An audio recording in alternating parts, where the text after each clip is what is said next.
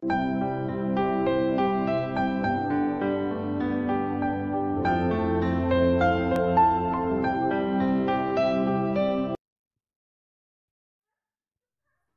I have 2 pounds of prawns, tail on, 1 cup of batter mix with a pinch of salt and a teaspoon of pepper.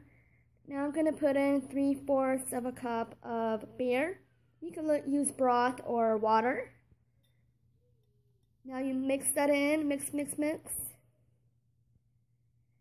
And it should look like this, nice and smooth, no clumps. Now get the prawn by the tail and dip it in the batter mix, just like that. Nice and easy. One of the easiest recipes I made.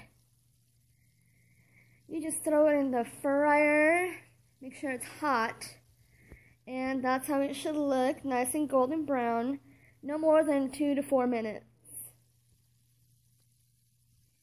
And that's it. Now I put scallions on top with sweet and sour sauce on the side. And I hope you guys enjoy. Please subscribe and thumbs up.